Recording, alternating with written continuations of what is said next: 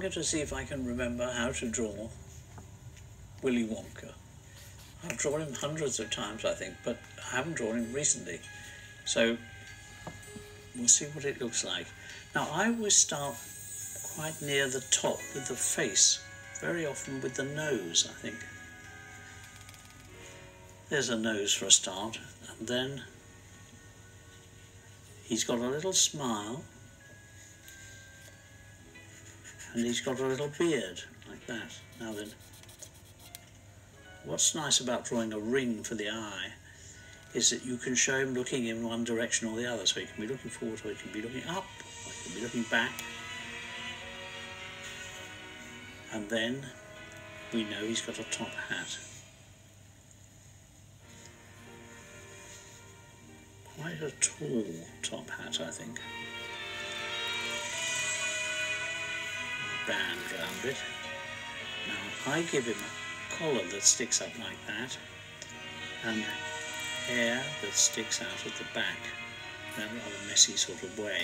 It doesn't say in the book what kind of a tie he wears, but I remember thinking it would be very nice if he wore a bow tie, and I made it rather a big one.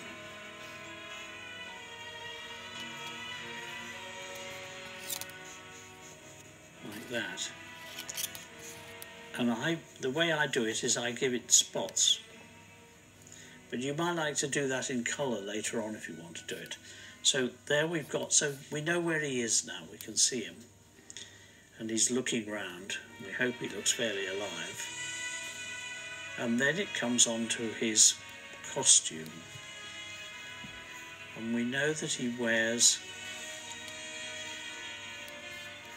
a swallowtail coat, but I think he must have a waistcoat as well.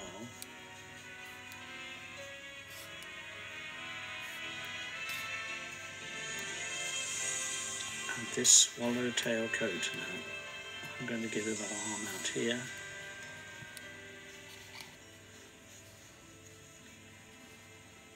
And he's got, it does tell us in the book, he's got pale grey gloves, plum-coloured velvet coat. And the thing about that is that it's a swallowtail coat, which means he's got these long coat tails. And that's very nice, I think, because you can make them flap about. And as he's somebody who's always jumping about and moving about, that is rather nice, so you could sort of, it suggests that he's moving. And then we'll do the legs. There's one.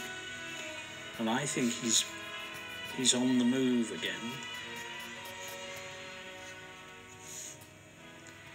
So there he is, and he has, I seem to remember he has shoes with spats like that cover them a bit, like that.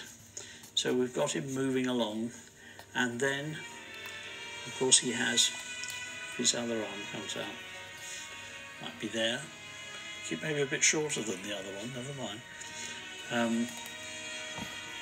We'll draw the other glove. And he's got this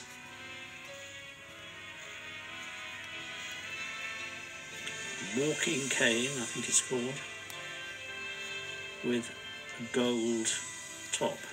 So if you want to come on later to doing the drawings, to colouring in the drawings, then you've got gold there and there.